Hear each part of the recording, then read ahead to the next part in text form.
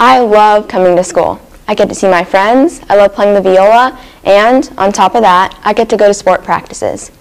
I get to learn new things every single day, and I enjoy learning as much as possible. But sometimes school just doesn't feel safe. School shootings and the pandemic can make school feel dangerous. School doesn't always feel safe. Students worry about school violence and diseases.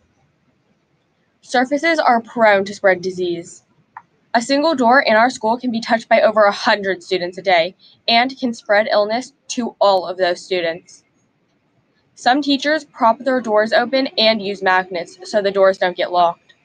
But that leaves students vulnerable in a security situation. Our team knew we could do something to help. We broke the problem into 3 parts. We cut down a standard-sized door to test our designs. We tested several different systems and decided to go with the simplest design because it was the most reliable. We use a motor that turns a shaft, and that shaft is connected to a bar that opens and shuts the door when it is triggered by the card reader. It stays open to let students in and then closes and locks behind them. This reduces the number of students that touch classroom door handles and allows the doors to be shut and locked when not in use. The RFID card reader and Arduino board tie the Security Plus system together. Each student has a card programmed with their schedule. Students swipe their card on the card reader for each classroom. If this time is right for them to be in that class, the Arduino board will do 3 things. First, it sends a signal to unlock the lock. Lights and buzzer indicate the door is unlocked. Then it activates the motor so the door will open, finally sending a signal to the app. The Security Plus app makes our system useful for teachers. When the app receives a signal from the Arduino board, it creates a list of students that entered the room and the time they entered.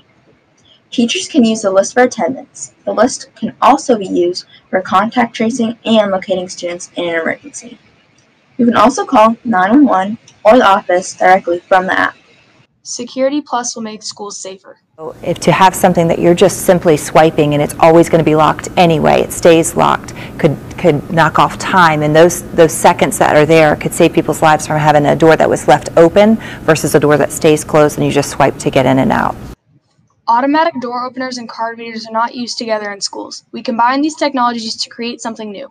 Our system isn't limited to security. It can be used for things for checking out books, for getting textbooks assigned to you, as well as in the cafeteria for lunches, and even on the buses for who's on which bus during what time, coming on the bus and exiting the buses.